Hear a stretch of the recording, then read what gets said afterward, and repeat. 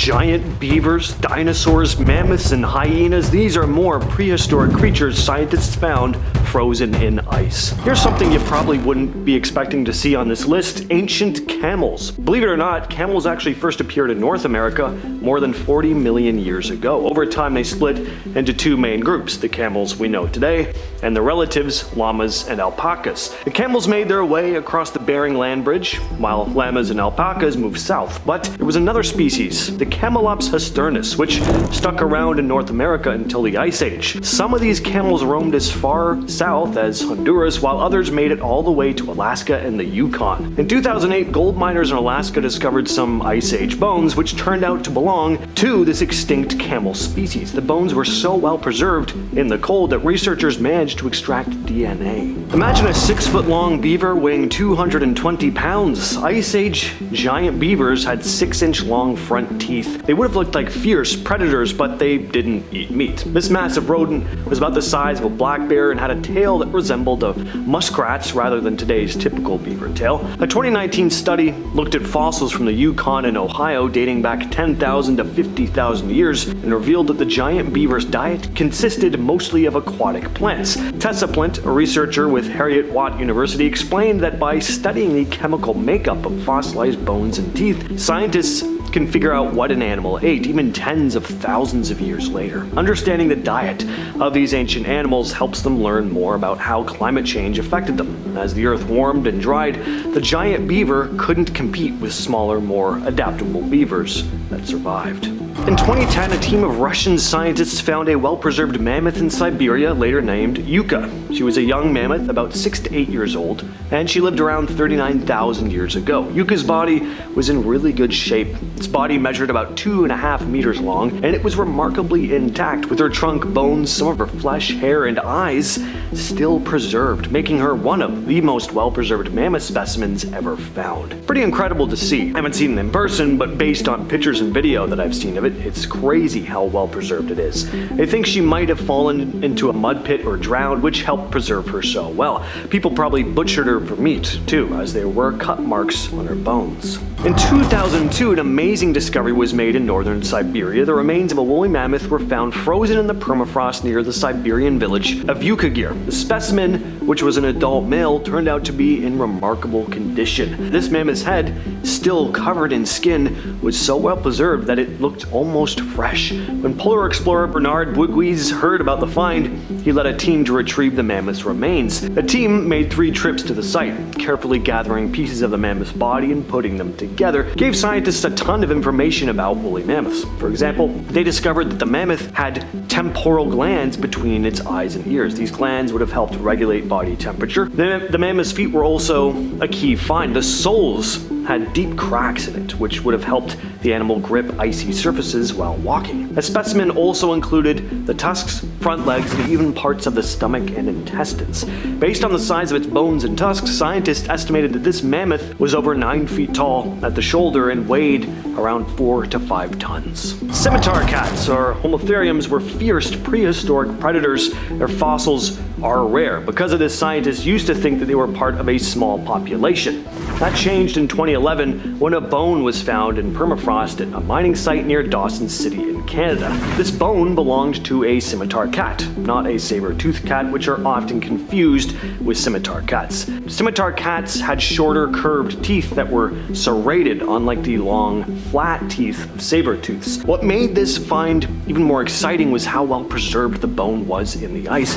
Researchers at the University of Copenhagen were able to sequence the entire genome from this bone. Their genetic makeup hints towards a scimitar-toothed cats as being highly skilled hunters, said Michael Westbury, an evolutionary genomicist at the University of Copenhagen. Going on to say they, quote, likely had very good daytime vision and displayed complex social behaviors, end quote. These cats also had adaptations for endurance. Their bones and cardiovascular systems were strong. They were built for long distance running. And based on this, researchers believe scimitar cats hunted in packs, wearing down their prey during the day. Scientists estimated the specimen was over 47,500 years old. Scimitar cats likely went extinct around 10,000 years ago, along with many of the animals that they hunted, like mammoths and woolly rhinos. Most people think of hyenas as the scavengers of Africa, but the ancient Arctic also had its share of these creatures as well. These ancient hyenas lived over 5 million years ago, and its remains have been found around the world, from Mongolia to Kansas to Mexico. In 2019, evolutionary biologist Jack Sang analyzed a pair of fossilized hyena teeth from the Yukon. He quickly identified them as belonging to a species that once roamed the ancient Arctic. These teeth likely belonged to a hyena that lived around 850,000 to 1.4 million years ago. This hyena was equipped with teeth perfect for crushing bones, probably feeding on ancient caribou, bison, and maybe even baby mammoths. Eventually these hyenas disappeared, and researchers think they were outcompeted by other Ice Age predators like the short-faced bear or bone-crushing dog.